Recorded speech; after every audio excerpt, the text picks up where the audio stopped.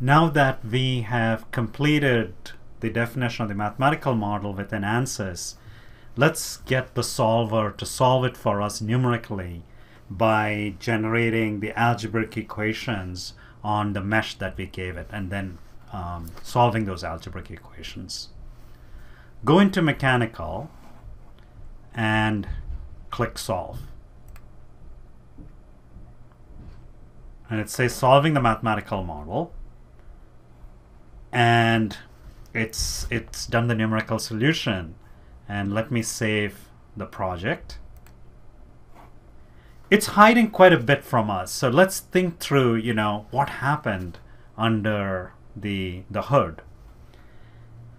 And for that, I'll go back to a slide from the big ideas and pre-analysis, and let me annotate my ANSYS model.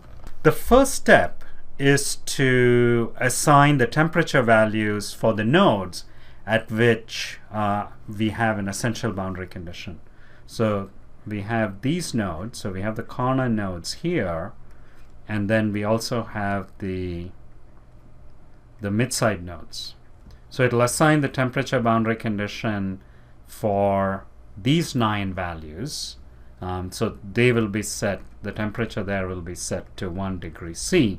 And you can see that, that boundary condition, the essential boundary condition, will be satisfied exactly. Then it needs to generate the algebraic equations at all the other nodes. So at an interior node like that, it'll, the algebraic equation will connect the nodes connected to all these elements. And then the right hand side comes from the heat generation, but we haven't turned on heat generation here, so the right hand side for those algebraic equations will be 0.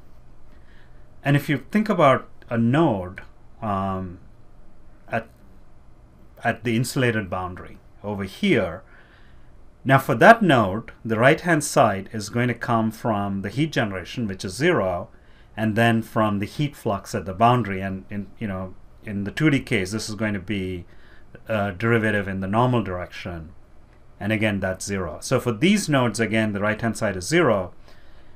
For nodes at the right boundary, such as this, the heat flux is not 0, so you're going to get a non-zero right hand side for those nodes. So we have 121 nodes in total. 9 temperature values will be determined from the essential boundary condition.